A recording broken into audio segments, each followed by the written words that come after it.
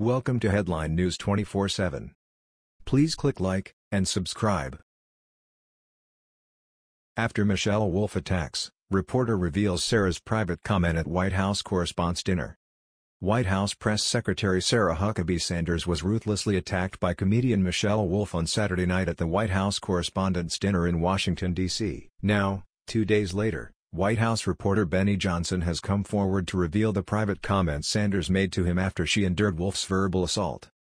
According to the Daily Wire, at Saturday night's White House Correspondents' Dinner, so-called comedian Michelle Wolf joked about killing babies, used an inordinate amount of curse words, and attacked White House Press Secretary Sarah Huckabee Sanders' faith and appearance. Reporters and politicos from both sides of the aisle condemned the attack on Sanders, who was sitting only feet away from Wolf at the time she delivered the harsh remarks. Sanders looked visibly upset at the time of the remarks, but she sat stoically and said nothing, refusing to let Wolf win by becoming emotional or storming out of the event. The White House press secretary has yet to make a public statement regarding Wolf's comments, but a reporter from the Daily Caller, Benny Johnson, recalled her reaction in a now viral Facebook post. "I was in the room last night when that wretched, leftist comedian began attacking Sarah Sanders to her face," wrote Johnson. "It was disgusting. You could not really see it on TV, but virtually no one in the room was laughing. I saw even some of the most liberal reporters in the profession cringe with disgust. If a conservative comedian was so vicious to a working mother in the Obama administration, they would never get a job in the industry again. The organizers of the dinner would have cut their mic. The double standard is sickening," he continued. "However, there is something you must know about Sarah Sanders. She is a better and bigger person than the sad leftists who attack her," added Johnson.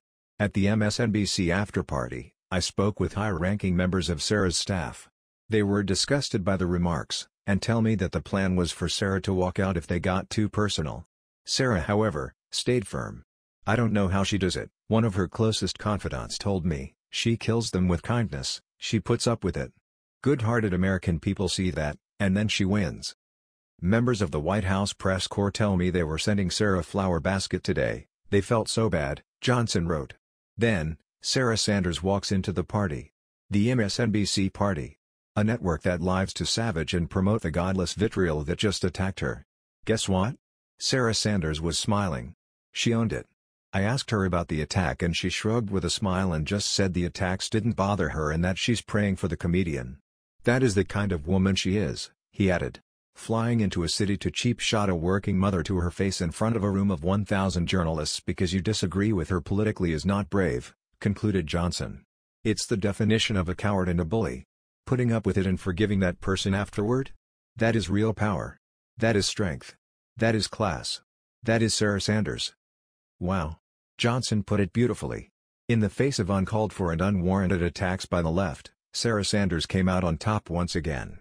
She is the picture of grace, class, and character, a true role model. That was the news. We thought you might be interested in knowing about this. Please click like and subscribe. Thank you.